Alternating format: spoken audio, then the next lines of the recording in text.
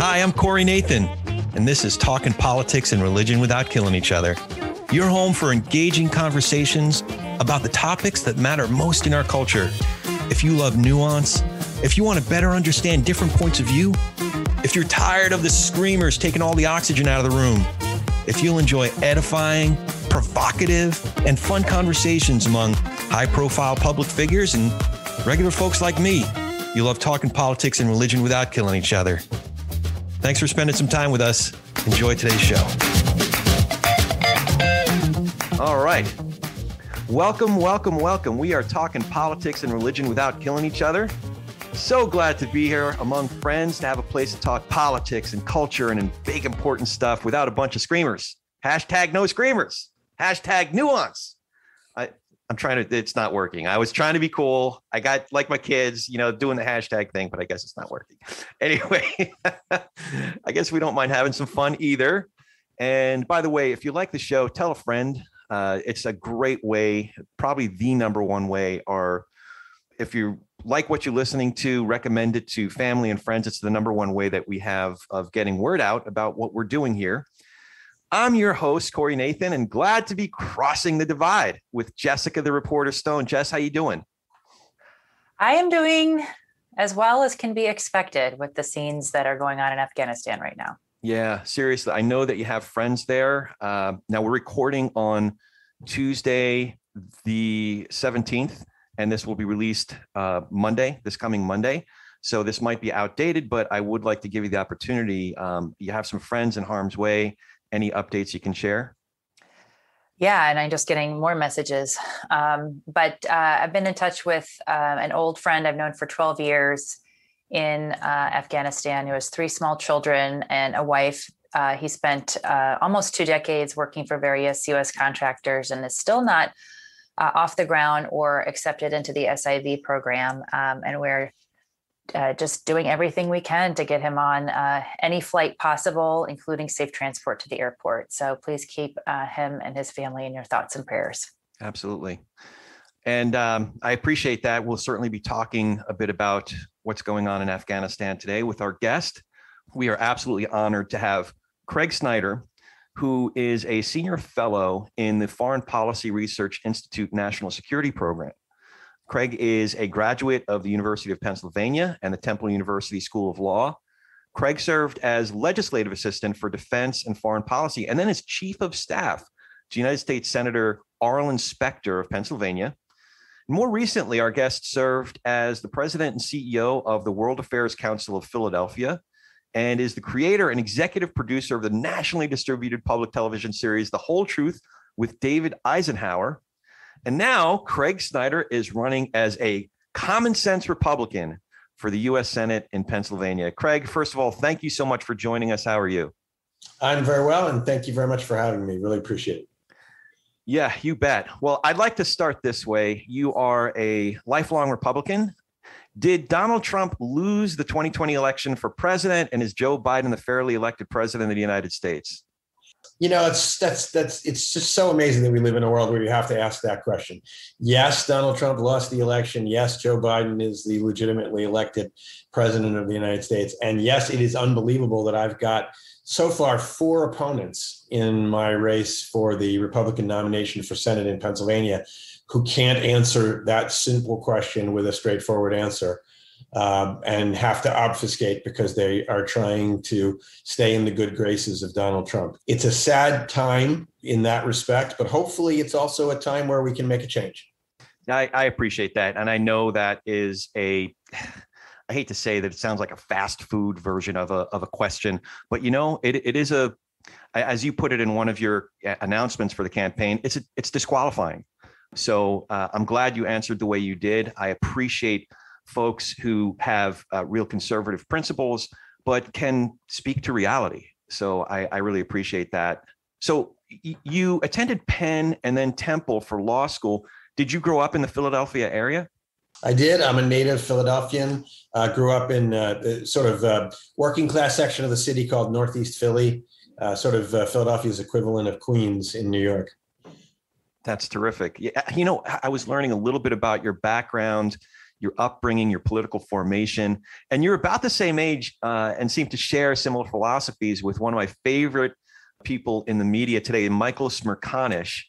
He grew up in Bucks County. Do you fellows know each other? Or I thought that was coincidental. Oh, no, he's from Bucks County. Yeah, oh, sorry. Yeah, he's from the suburbs. That's totally different. I did not know Michael growing up because. Is there anything working class about Bucks County? Well, the southern part of Bucks County is kind of an extension of Philly, but that's not necessarily fair. If you get outside of New Hope, if you get outside of I don't know, there's some great stomping grounds there, but it's not. Well, Bucks County is a lovely, lovely place where I'm hoping to get a lot of votes because there's a lot of real rational people there.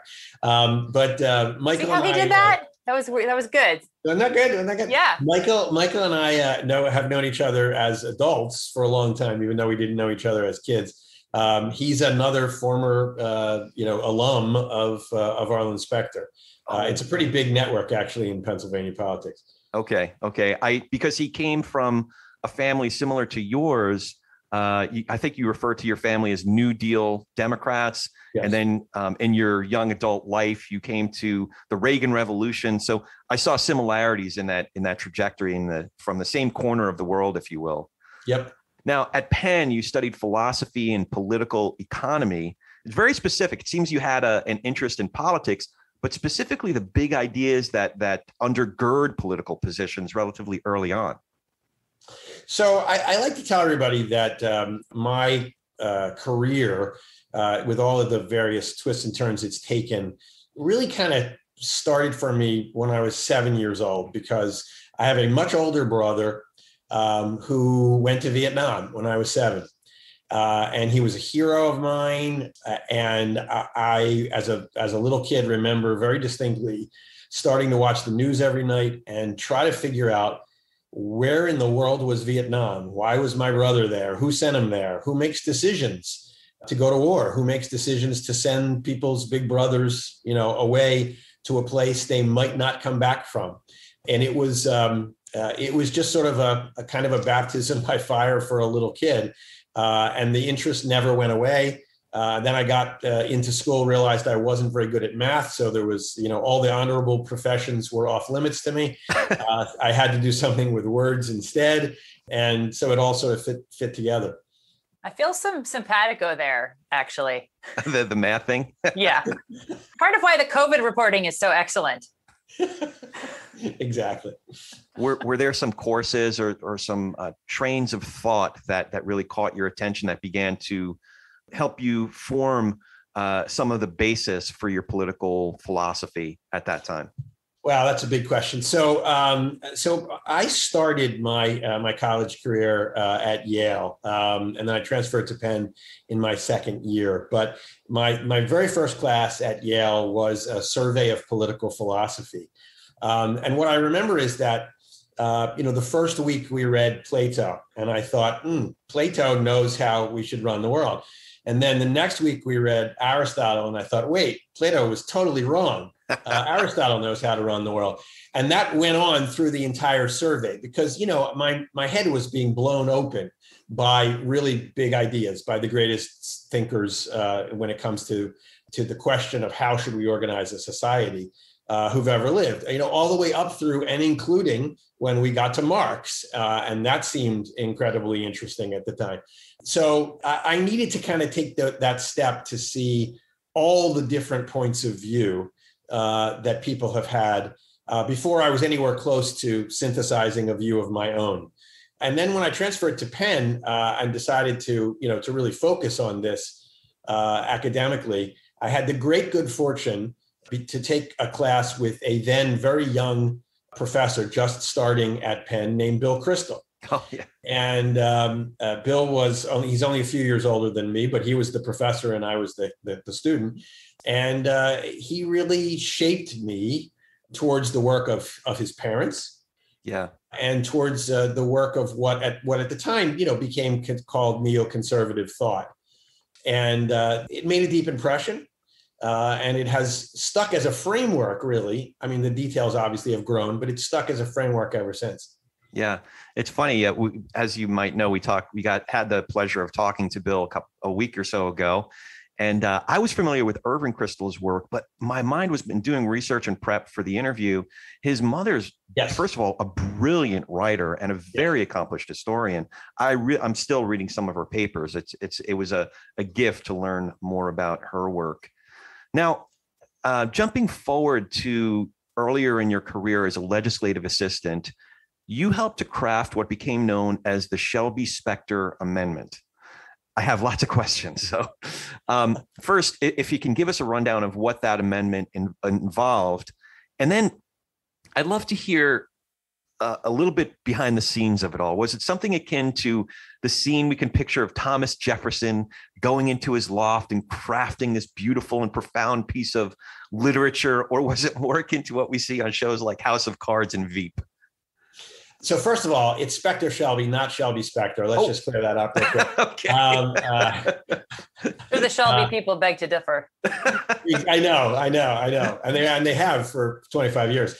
But beyond that, I'm certainly not going to compare anything about this to Thomas Jefferson in the Graph House and the Declaration of Independence. But sort of, a brief version of the story is that Senator Specter was concerned about the policy of the Clinton administration to provide what at the time was a large amount of funding to the Palestinian Liberation Organization. This was before the creation of the Palestinian Authority. So the PLO was the predecessor, and particularly concerned that the United States should use leverage of that aid to get the PLO to amend its charter, its constitution, which at the time still called for the destruction of Israel, the elimination of the state of Israel. So we worked together, he and I, to craft some language that would be inserted into the Foreign Operations Appropriations Bill. And we went forward with that, and it became really a hell of a story. I don't know how much time you want to spend on it, but let's just put it this way. I spent from 7 in the evening one day until 4 in the morning the following day with Mitch McConnell, wow. who was at the time the chairman of the Foreign Operations Subcommittee. Wrong, not chairman, ranking member, because the Democrats were in control of the Senate. Ranking member of the Senate Foreign Operations Appropriations Subcommittee in the conference committee between the House and the Senate, trying to get that provision put into law. And that evening, Senator Specter was ill. He had a really bad flu. He had 100 and something fever, and he had to go home. And so I was left as a very young aide at the side of Senator McConnell to try to get this done. And at 4 in the morning, we were successful, and we got it enacted into law as a part of that year's Foreign Operations Bill. And indeed, the PLO changed their charter. It was successful. Wow. One of the things that strikes me about your political philosophy and the way that you kind of came up into Republican politics, Craig, in light of what we're seeing with the American polling on remaining troops in Afghanistan, in light of the support that both candidates, Biden and Trump, had for withdrawing from Afghanistan, and the reality that we're in this very internal looking period in our history, is how do you run for U.S. Senate and get the elected office of the people of the state of Pennsylvania when you have such a deep bench and passion for foreign affairs? Well, so I don't think that that foreign affairs has to be or will be, the central focus of the campaign, but it's part of a larger philosophy, right? I'm trying to persuade the people of Pennsylvania, first the Republican voters in the primary, and then ultimately the whole state, about a larger construct of ideas in which foreign policy is a part. I'm never going to shy away from it, because I think that at the end of the day, people are smart enough to understand that the United States doesn't have some kind of a force field around it. We are impacted in our lives by what happens in the world in every respect, economically, and even in terms of the natural environment, and even in terms of our physical safety. So I think people understand that. They don't want to focus on it. They'd rather focus on kitchen table issues that they have to deal with every day. But I think they understand that the metaphor I like to use, it's not mine, it comes from an author named Robert Kagan, is that the United States is a villa in a jungle. And we have to tend to the jungle. When we don't tend to the jungle, when we don't weed and clear and care, the jungle grows back, and it will overtake the villa if you do nothing for too long. And I think people have an intuitive understanding of that. That's a lot of faith in Americans and really in the broader public. I guess I wonder, as a follow, what you make of the rise in populism in our own country, and what your message is to refute it. So I do actually have faith. I'm a preternatural optimist, and I think that the greatest political figures of my life in the United States, Ronald Reagan and Barack Obama, very different from one another, but they shared something in that they both were optimists. They both were pitching to the American people a view about hope. So I share that, and I hope to have at least some small measure of that same degree of leadership capability to mobilize people's hopes. But we are inward looking. It's our natural resting point. It's our default setting. It always has been from the beginning of the country. But we are also capable of rising to occasions when they are required, either domestically or internationally. When you talk about populism, for me in the United States, obviously that means Trumpism. And it's a complicated phenomenon, and happy to discuss as much detail as you'd like what I think the roots of that phenomenon are. But I guess the short version for me is really two things. One is an economic trajectory in which Americans without college degrees have been increasingly disconnected from the rest of the economy, from those with college degrees, this whole century so far. I mean, really back to 2001. And ultimately, those kinds of economic shifts are going to have political implications. So I think there's that economic part of it. And then the second part of it, I think, that explains the rise of Trumpism is a cultural reaction. There are, I think, a very large number of Americans, even greater than the numbers that actually voted for Donald Trump, who are uncomfortable with a lot of the cultural ideas and values and policies of the American left. And there was a reaction to that in the form of the rise of a populist right. Now, I think that reaction was in many ways more destructive of our society than the thing it was a reaction to. But I understand its roots. I understand why people feel that way. And I think we have to address both sides of that coin. We have to address extremism on the left, and we have to address extremism on the right at the same time.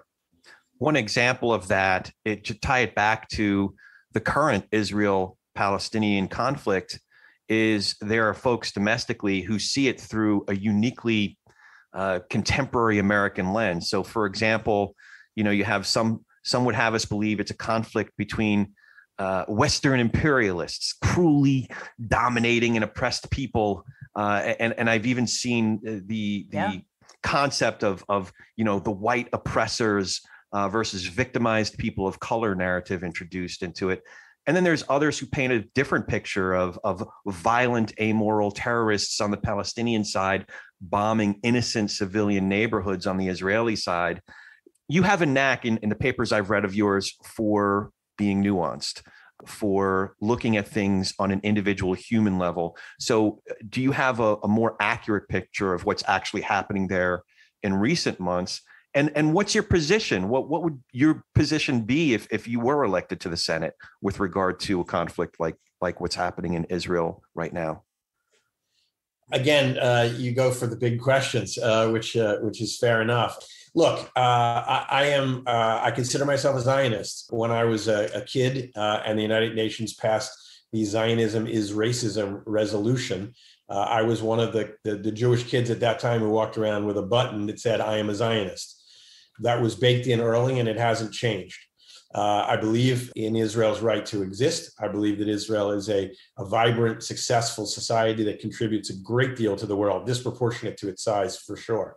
Having said that, the Palestinians have national rights, which should have been accommodated a long time ago, in my view.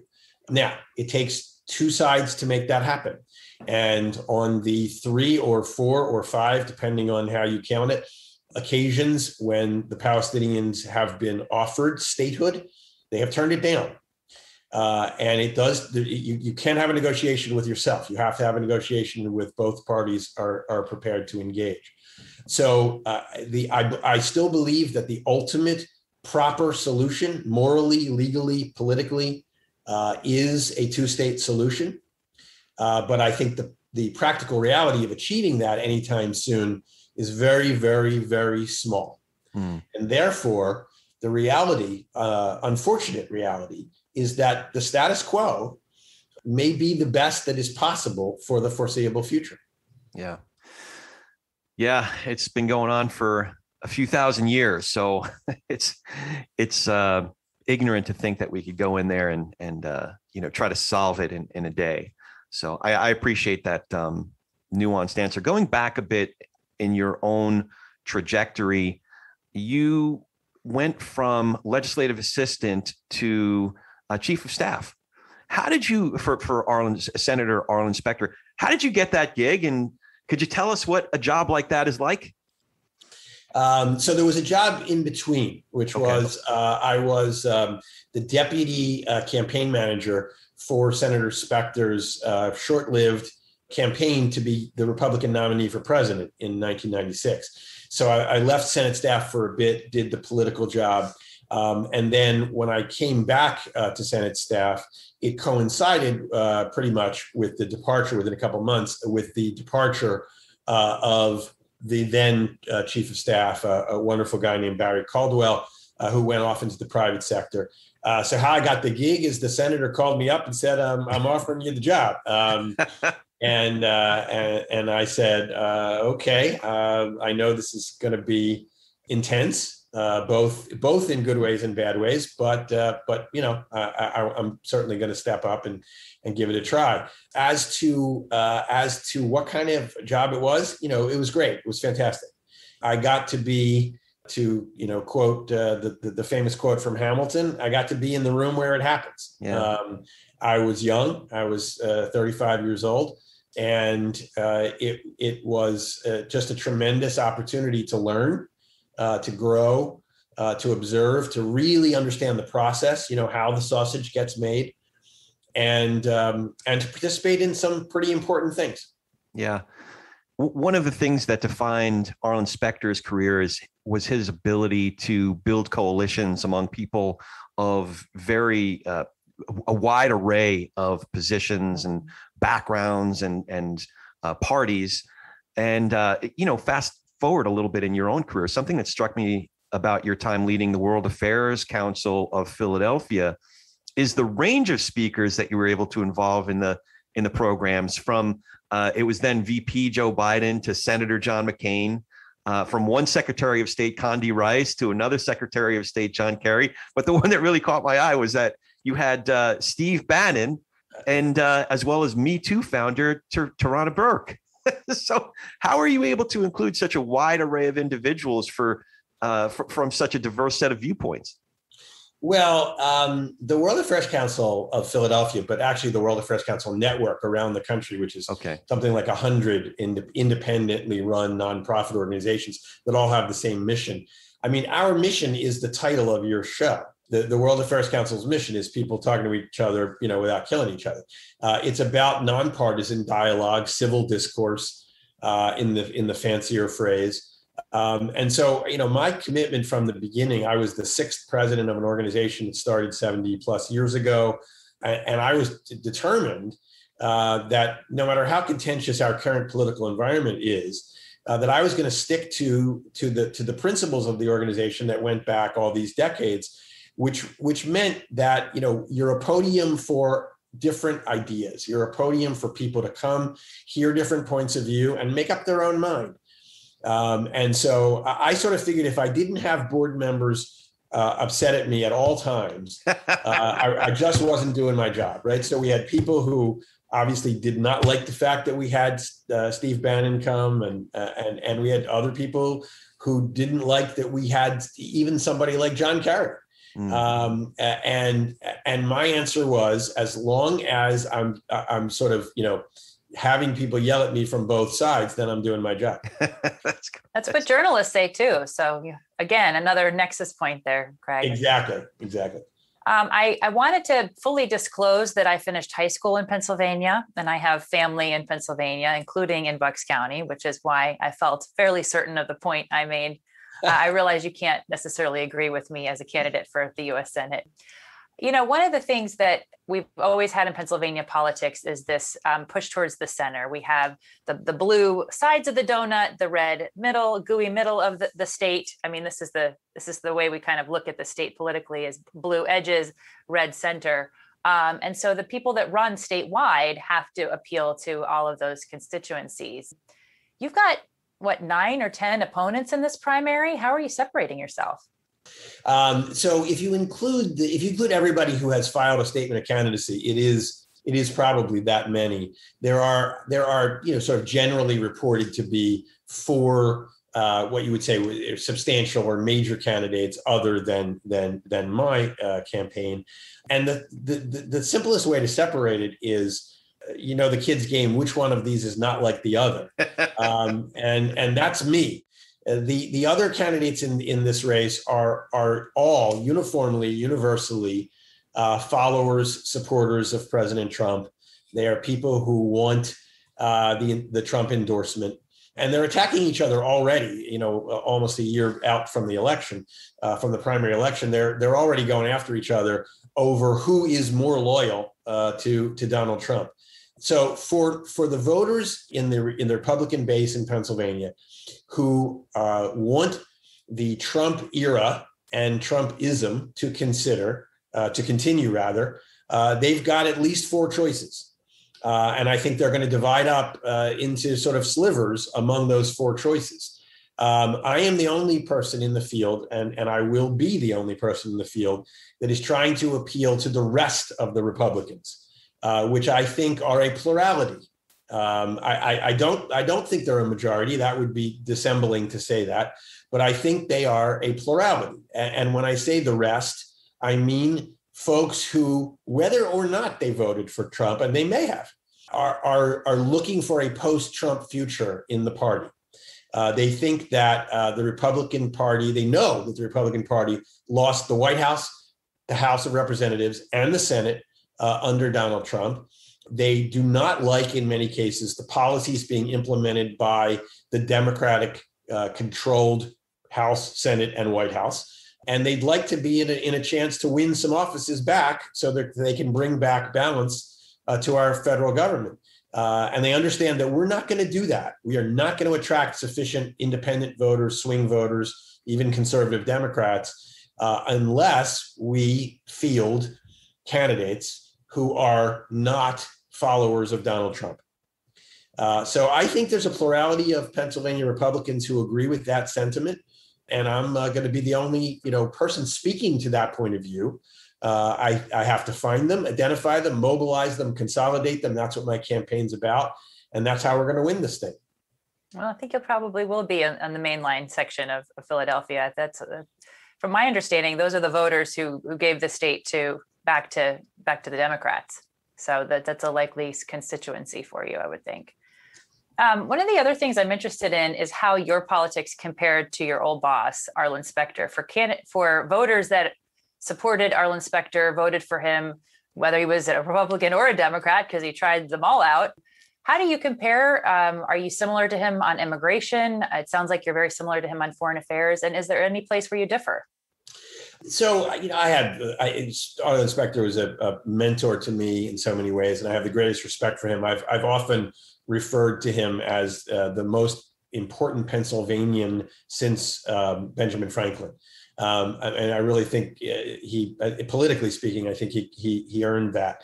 Having said that, we're different in a lot of ways. On the foreign policy question, he was much more of a non-interventionist than I am. I am more in that Bill Kristol mode of believing in a forward posture for American power. On many social issues, I'm more conservative than he was, and particularly in the current context, where I think there's, as I said, a kind of extreme push to the left on social policy. I would be more conservative. Where I think we are very similar is on economics. We are both public figures who are fundamentally capitalists, fundamentally believers in free markets and free minds, but are also, open to selected, intelligent, targeted government action when it makes sense. So what I like to say is there is a path where government can work towards economic empowerment, and that path is a third lane between abandonment, which is sort of the traditional conservative Republican attitude of government just shouldn't do any of these things, versus entitlement, which is the traditional Democratic approach that the government should pretty much try to do everything and just mail a lot of people a lot of checks. I think there is a different, I'm not going to call it a middle ground because it's not splitting the difference, but I think there's a different approach, an empowerment approach that Specter and I would share. When Senator Specter decided to become a Democrat, I disagreed with him. I told him he shouldn't do it. He called me up and he said he had decided to be the 60th vote, the decisive vote for President Obama's stimulus bill, because he believed that if that bill didn't pass, the United States might go from deep recession into depression, that this was something that was literally essential to save our economy. And he was going to be that vote. But he believed that in the politics of that moment, that by casting that vote, he probably made it impossible for him to win a Republican primary. And that if he was going to stay in office, he was going to become a Democrat. So I said to him, Senator, you're casting the right vote and you're casting it for the right reasons, and you should be proud of that. And then after that pride, you should retire, because it's not good for your legacy to make this party swap. I don't think it's going to work for you politically. And sadly, I'd say this with no joy at all. Sadly, I was proven correct. He was not able to win that primary on the Democratic side.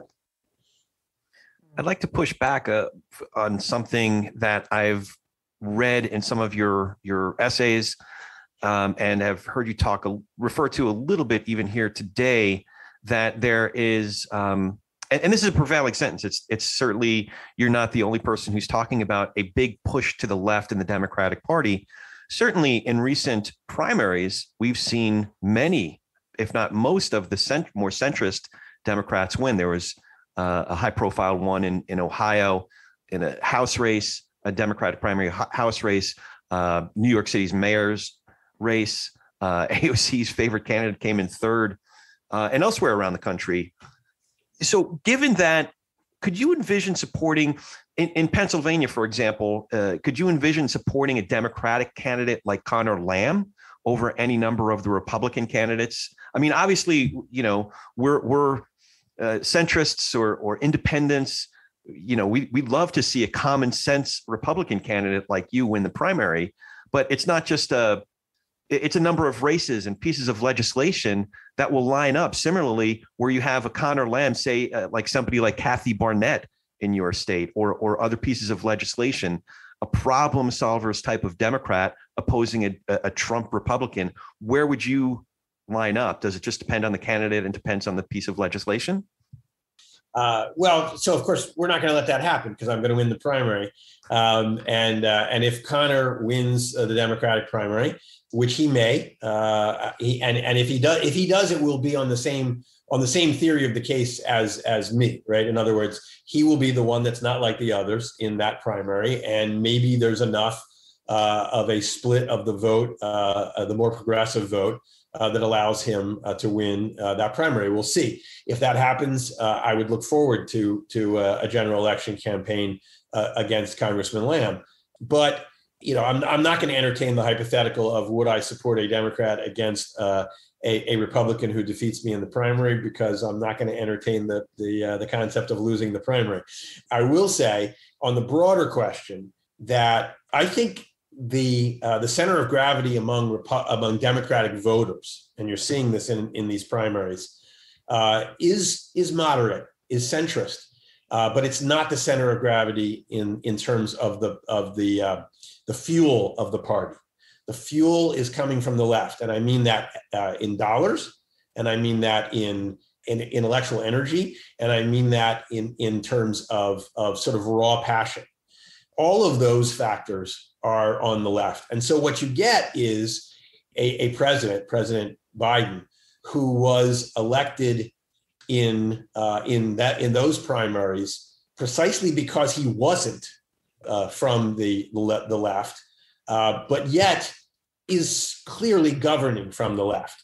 I mean, he's clearly if you look at policies, whether they are on economic issues or they are on social issues, I think you'd be hard pressed to find, or even on foreign policy, as we've now seen in Afghanistan, I think you'd be hard pressed to find a place in which you would say Biden has taken a position that is fundamentally different than what AOC would do if she was old enough and got elected and was sitting in the White House today. I think he is governing from the progressive wing of the party, despite how he got nominated.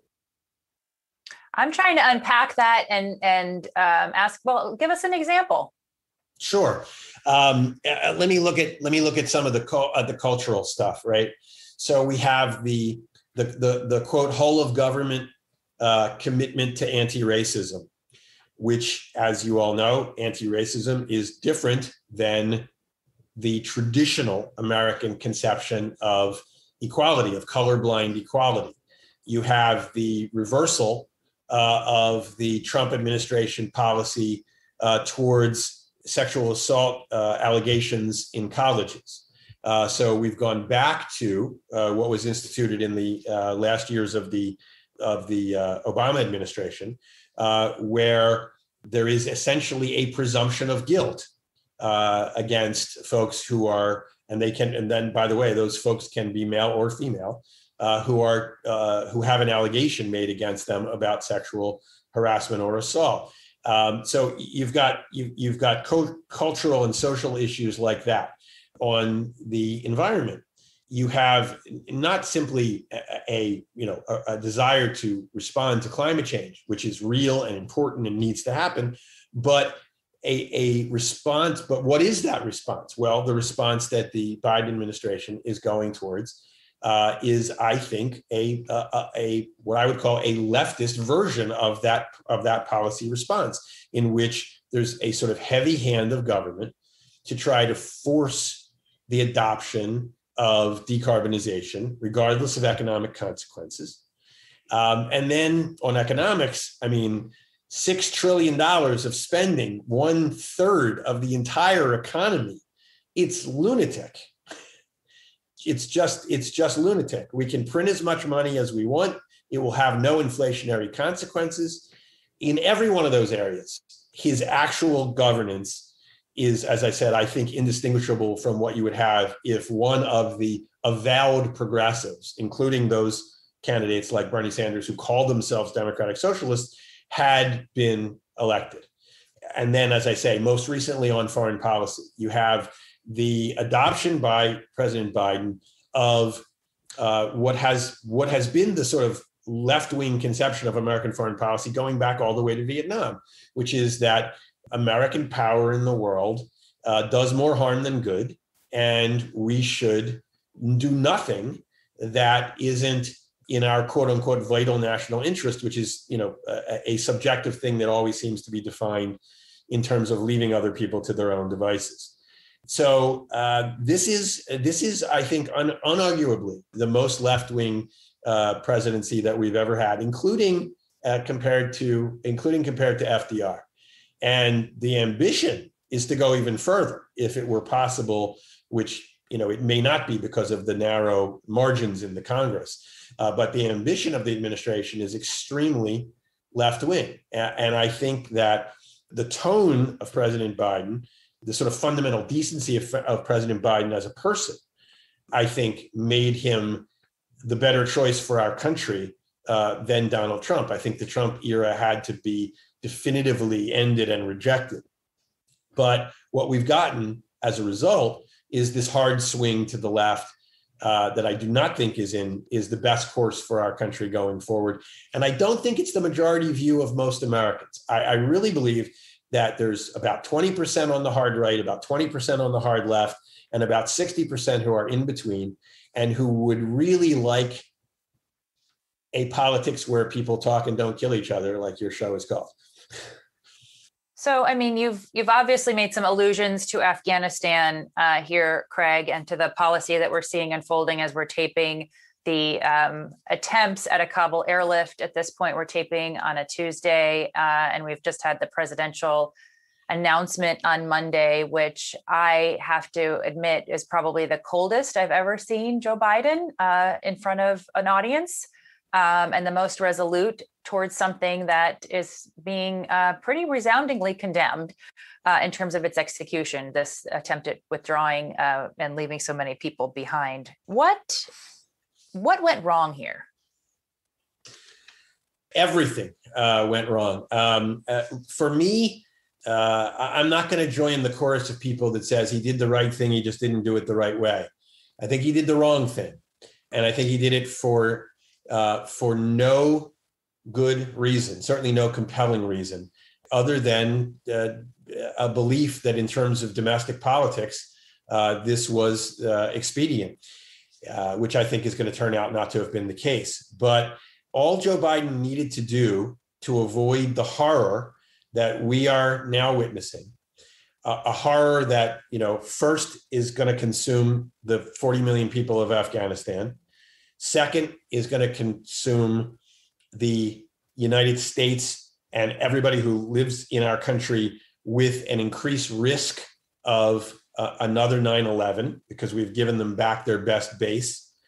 And then ultimately is going to consume a greater level of risk or create a greater level of risk for the entire world because of what it does to the credibility of American power, the trustworthiness of American alliance guarantees. All he had to do to avoid all of this calamity, and I really don't think that's too strong a word, is to do nothing, to not change what was in place. We had a small force, 2,500 troops, who had not suffered a casualty in a year and a half, who had not done major combat operations for 6 years. They were not fighting this war. They were providing support, logistics, training, maintenance, and morale. There was no reason to change it. We have a greater number of troops in any number of countries around the world who also are not engaged in ongoing combat operations. So all he had to do to avoid the calamity was nothing. That's my first point. My second point is, having decided to do it, yes, the execution was horrible. He seemed to have this view that, we'll just rip the Band-Aid off as quickly as possible. And that the consequences that we're seeing now were inevitable in his opinion. And obviously they were acceptable in his opinion, because if you thought they were inevitable and you did it anyway, then you must have thought they were acceptable. You can't have some kind of post hoc, it's worse than I thought. Look, the Washington Post did a piece, I think the day before we're taping here, that talked about what Joe Biden, as a very young senator in his 30s, did in 1975 when South Vietnam was about to fall to the North Vietnamese. President Ford had a Republican President Ford had a Democratic Congress that was refusing to honor the treaty commitments that the United States had made, legally binding commitments that the United States had made in order to end our participation in the war in Vietnam. We made treaty commitments to the South Vietnamese that we would continue to supply them with supplies, which ranging from fuel for vehicles to bullets. And the United States Congress cut off that aid, breaking our legal commitment. Joe Biden was one of the people who led the effort to cut off that aid to South Vietnam. Basically what we've done now. Exactly. It's exactly the same thing. And then in both cases, 50 years apart, nearly, Joe Biden blamed the same people, which were the soldiers of our allies. This argument that he made in his speech, I find literally revolting. It literally turns my stomach. No Americans should be there fighting because they won't fight for themselves. The Afghan military has taken 70,000 fatalities. 70,000 Afghans died during the time when 2,500 Americans died. Now, I'm not saying that they should not have, in fact, borne more of the fight, taken more of the loss. It is their country. But 70,000 compared to 2,500, they have done that. They have borne the fight. They have taken more of the loss by far. And to turn around and say now that they wouldn't fight for their country is literally disgusting. They couldn't fight for their country in the last couple of weeks because we took out the essential things they needed, which, by the way, even more than the 2,500 soldiers were the 18,000 contractors who were maintaining their vehicles. We trained them to fight with our planes and our tanks and our systems. And then we took away the guys with the wrenches who were keeping them running. Yeah, and that part of the argument, honestly, really does resonate with me because, of course, when I was a journalist in Afghanistan, I guess 12 years ago now, I saw the wide chasm of technological capability between the kinds of equipment the U.S. military was using and the kinds of equipment these trainees were coming to. I mean, there is just an art and a level of warfare that the U.S. military and the modern warfare in general takes on. So I'm not even sure we did them a favor by teaching them that level of skill. It might have been better to be working with them along the lines of guerrilla fighters, which is essentially what they're fighting now. The Taliban are guerrilla fighters. I do want to point out, though, that the president, both Biden and Trump before him, were responding to American polling, which overwhelmingly has said they want a withdrawal. So if you were in the U.S. Senate today, how would you be interpreting and walking that line of trying to be sensitive to your constituents and their desires? Because a lot of blood and treasure has come from the state of Pennsylvania, or the Commonwealth of Pennsylvania, I should say. And at the same time, there is a lot of congressional activity going on right now to help the evacuees get out of there, the tens of thousands of Afghan allies who've assisted us for the past 20 years. So let me try to break that into a couple of pieces. One of the great quotes by Martin Luther King Jr. was when he said that leaders don't find consensus, they make consensus. And I believe in that. I believe that if you put yourself out as a public figure and you want to be a leader, you ask to be allowed to be a leader, you have a responsibility to try to shape public opinion, not just follow it. So yes, you can show a lot of polling that says that Americans have thought that we were in Afghanistan for too long, but that's because of the information that they've been given and the arguments that they've had access to. We haven't had an opposition party on this issue. We've had both Trump and Biden, both Democrats and Republicans, both liberals and conservatives saying the same thing. People need to hear alternative ideas in order to decide if they agree with them. There wasn't anybody saying to them, this cost is lesser than the danger if we give it up. Now, I think, unfortunately, people are going to find out. And I think you'll see public opinion polls change. People are going to say, wait a minute, oh my God, Al-Qaeda can now operate in the same place that it operated from when it killed more Americans on a single day than has ever happened before in the history of our country. Maybe next time it will be with a nuclear weapon. Maybe next time it will be with a biological weapon. What have we done? I think people are going to realize, but it's a little bit too little, too late. Yeah, well, we've seen this movie before, right? It's Syria, it's ISIS, it's and it's just a matter of I don't know. I'm of the opinion, and I'm not here to give my opinion, but I'm going to give it anyway. It's just a matter of months, maybe weeks till we're back in full force, because the caliphate's ready to go. They sure are. They sure are. And they're among the most, I mean, the Taliban is among the most medieval, evil, political groups in the world. We just gave them a country. Yeah. And we gave ISIS and others in the caliphate, the broader yes. axis of interests that are not aligned with ours, right. a foothold. So speaking of making consensus, there is another life and death issue, as we all very well know here domestically and around the world. In a recent paper on vaccine objectors, you quoted at length a Tim Wise article in Medium. And while we're sharing opinions, let me just say he lost me at those people or these people. I forget exactly how he put it. Your position isn't just more nuanced. The paper seems to work hard to understand the hows and the whys of individuals' decisions on whether to get the vaccine. But I have to say, there are moments when you seem to fall not quite so hard into that same trap, but equating the entire Democratic Party with the extremist views expressed by someone like Tim Wise in his commentary. So first, would you like to flesh out a little bit more what your position is when it comes to vaccines?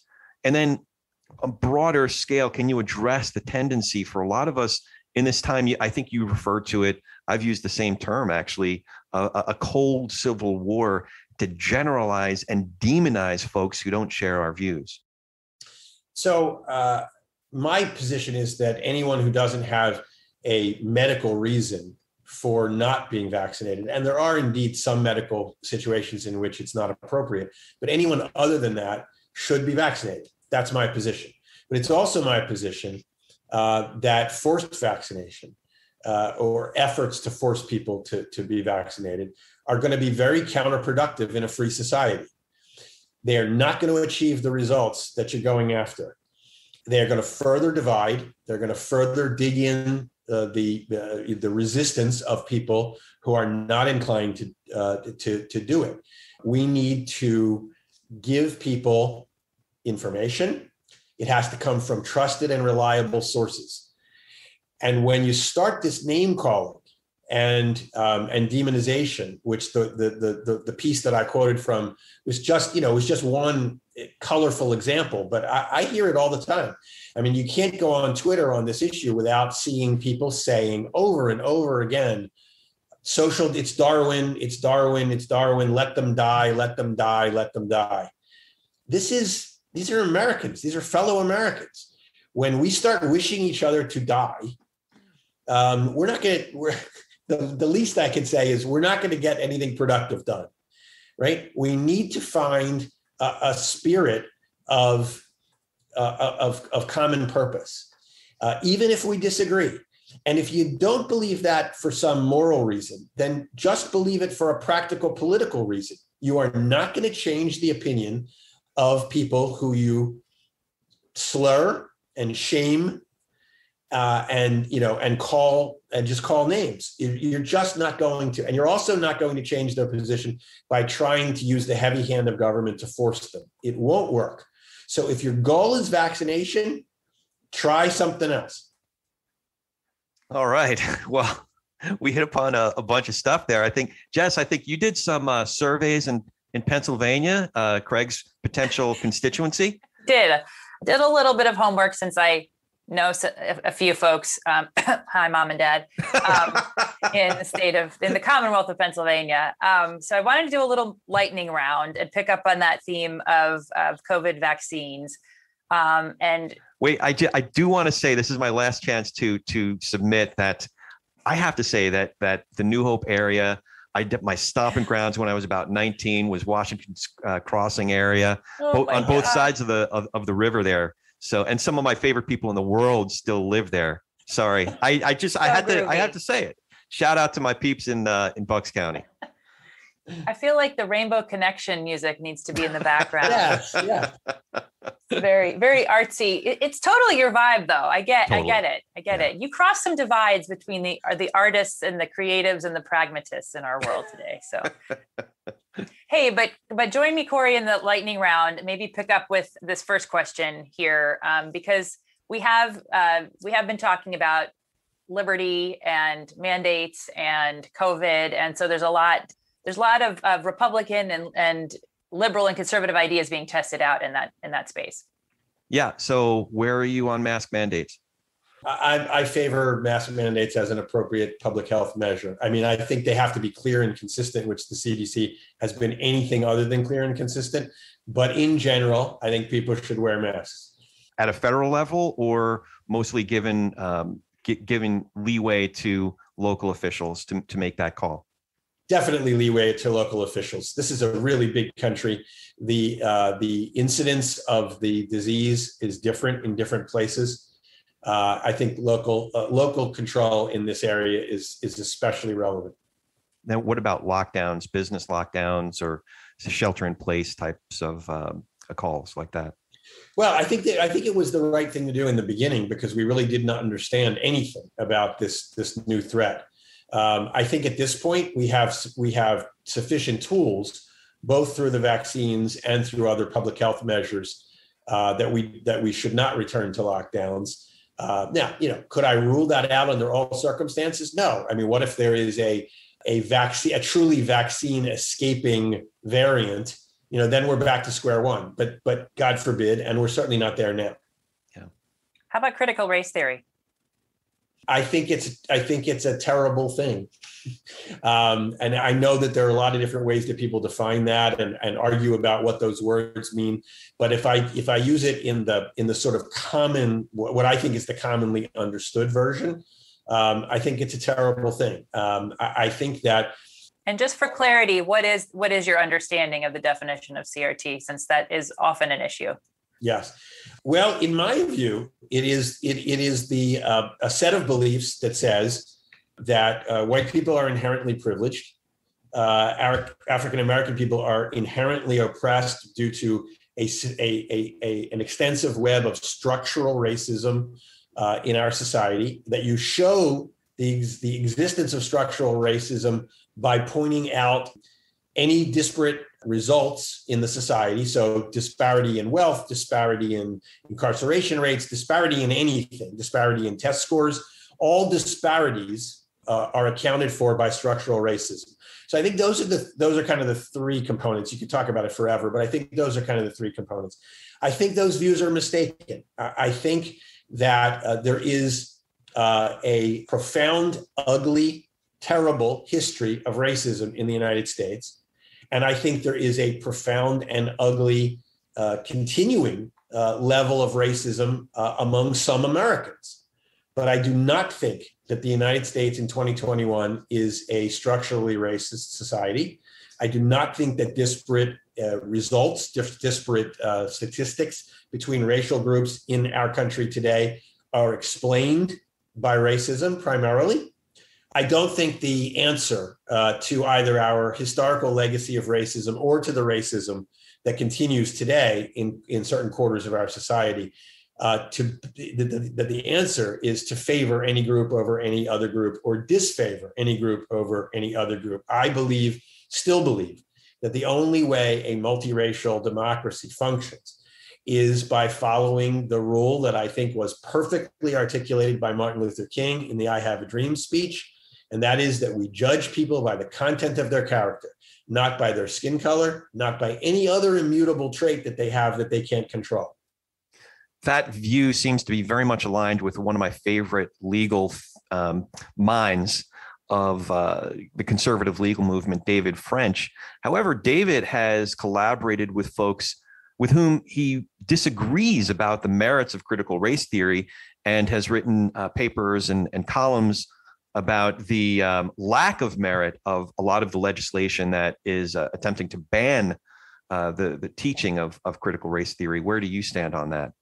Yeah, 100%. We shouldn't be banning ideas of any kind. You read Marx after all. Where is it on his bookshelf? Let's find it. Yeah. Yes, exactly. We have to be a society of free markets and free minds, or we're not America. So I don't want to ban anything. I want to persuade people. It's what this campaign is about. It's really what my life's work to date before this campaign has been about in different ways. Make your case, right? Go into the marketplace of ideas, make your case, and hopefully you get a majority. If you don't, you come back and try again the next time. You had some other lightning rounds, Jess. Yeah, I did. Voter ID, a very hotly contested issue in the Commonwealth of Pennsylvania, given how the presidential election was decided. So I think you have to separate some of these things. The Pennsylvania electoral system, indeed the American electoral system, is not fundamentally broken, and therefore it doesn't need any kind of radical fixes. Whether those radical fixes come from the right, which include all sorts of voter suppression measures, or they come from the left, which would involve federalizing control over our election system. We don't have a broken system. It doesn't need to be fixed by radical ideas on either side. That doesn't mean that any proposed change is inherently racist. I don't think that voter ID laws are inherently racist. I think it's actually a form of racism, the racism of low expectations, to claim that somehow African Americans or others, Native Americans, others, are somehow unable to function when there's a requirement like voter ID applied. So look, do I believe that voter ID is essential to stop massive fraud? No, we don't have massive fraud. But do I think that voter ID is itself a form of Jim Crow suppression? No, that's a crazy idea of the left. Yeah. Yeah, you opened up another can of worms. Not necessarily lightning round, might require a whole other episode, but there were over 100 members of the House of Representatives that voted on late night on January 6th and then into January 7th to object to the counting of the electoral votes of Pennsylvania and Arizona. And when I received a letter from our own congressman about why he did so, he wrongly stated that it was based on election officials in Pennsylvania that arbitrarily changed rules in a moment that they thought they could. And it was actually the Pennsylvania Republican-led legislature that voted for some of those changes in October of 2019. Yes. Not even way before we even knew what pandemic with the COVID-19 was. So but I'm not going to get into that. That's just a pet peeve of mine.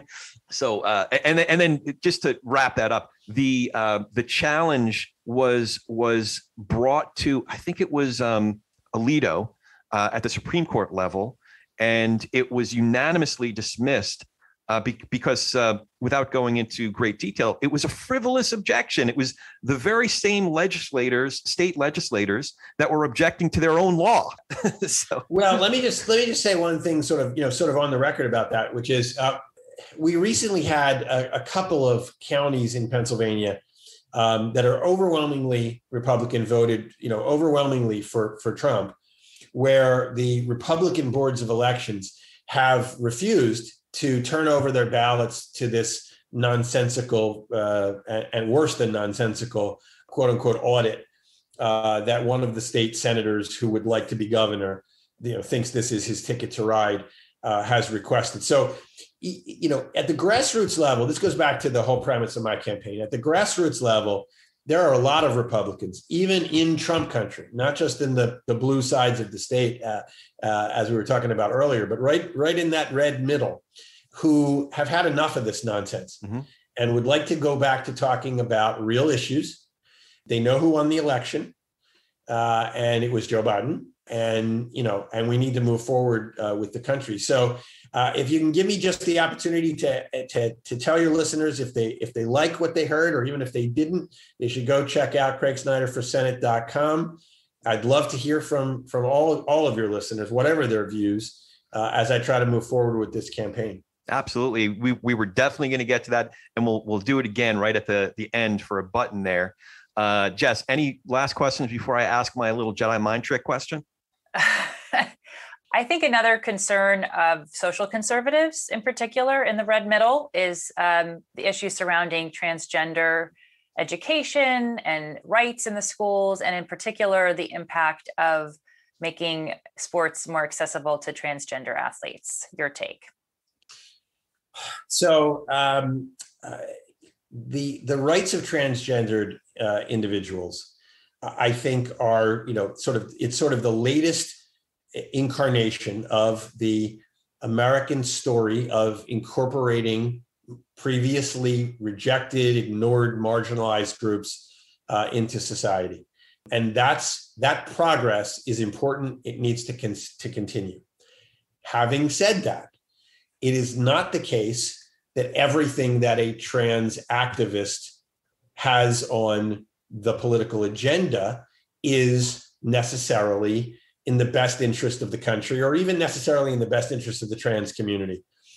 I think that I think there's a growing feud between trans activists and traditional feminists. And one of those areas is around this question of girls' sports. It is just unarguably the case, and there's lots of data that substantiates that biologically that men who are biologically men who participate in women's sports have a kind of an unfair advantage. We've spent the last 40 years in this country trying to empower women's sports, girls' sports in schools in particular. A lot of time, money, legislation has been spent, and for good reason, to end what had been historical discrimination, where all the resources went into boys' sports. Girls should be able to have those opportunities, and they shouldn't have to face a biologically unfair competition. So I think this is one of those areas where we need to be civil. We need to talk to each other about nuance. And what bothers me about this debate is that if you say what I just said, you get called transphobic, you get called a bigot. I am not a bigot. I welcome the extension of American liberty to people who are trans, but no liberty for any group is unlimited. It has to always be weighed against the rights of other people. And in this area, this is just one of those things that has to be thought out intelligently rather than people calling each other names. All right. Last question. Any questions for us? Any questions for the hosts? I'd like to know how you came to be doing this, and how you think you are reaching people, right? I mean, I guess my question is, do you think you're only reaching people who already agree with you, or are there people who are listening to try to learn something? Right. That's a great question. So how we came about doing this, first of all, I love the podcast medium. I think it allows for, we've used the word nuance more so than other platforms and mediums. And some of the best conversations I've had in my life have been around a fire in my back, a little, campfire or something, over a whiskey or a wine. Yeah, a fire pit, with, one or two other folks that have different opinions about important things than I do, whether it be politics, religion, or other important areas. And I wanted to continue those conversations and open it up to more folks who wanted to hear and even participate in those conversations. Now, do I think we are persuading anyone?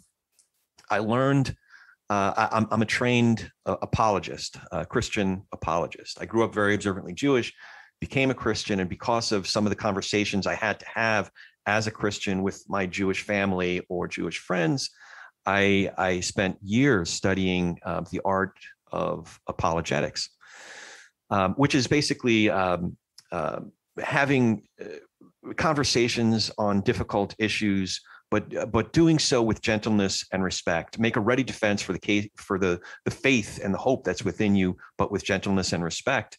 So one of the things I learned is that if someone has a point of view or a worldview that's 180 degrees different from your own, it's very, very rare that you are going to cause some monumental epiphany that's going to change them 180 degrees.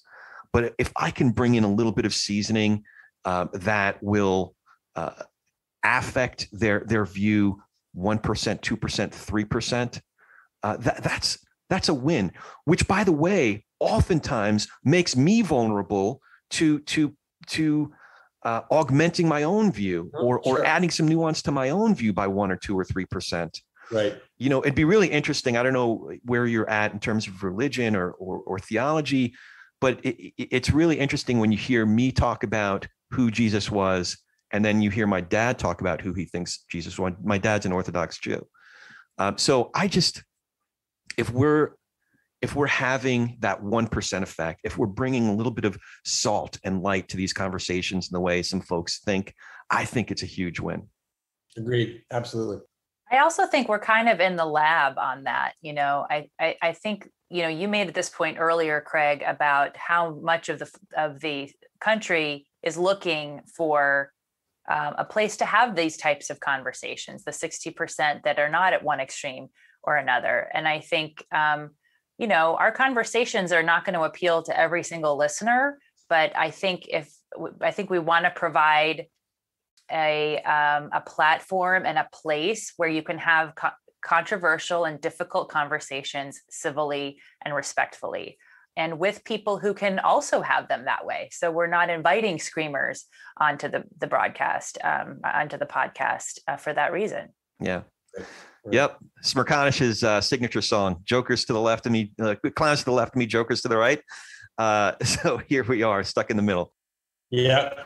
Very importantly, how can we find more information about you? If you can tell us again, your positions, your campaign, where can we find you? Craig Snyder for Senate.com. Very simple, very straightforward. Please visit. And Snyder is spelled Snyder. Correct. Snyder. Terrific. Craig, what a pleasure. It was really terrific. Yeah. I've been on one of, what is it called? Clubhouse? Yes. Yeah. So I've been on a Clubhouse and listened to you, and that was great. But it's really been quite a pleasure getting to know you that much better. And thanks for spending the time. I thank you both. This has been a great pleasure for me. Please feel free to come back as we get closer to the primary and once you go to the general. Yeah, absolutely. Thanks, Jess. Be well. Have a great week. Take care. You too.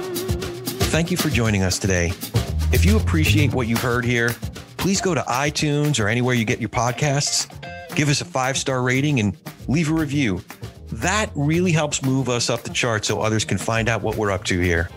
For Ronnie Nathan, I'm Corey Nathan, and we've been talking politics and religion without killing each other. We'll be back in a few days to do our little part in Tikkun Olam.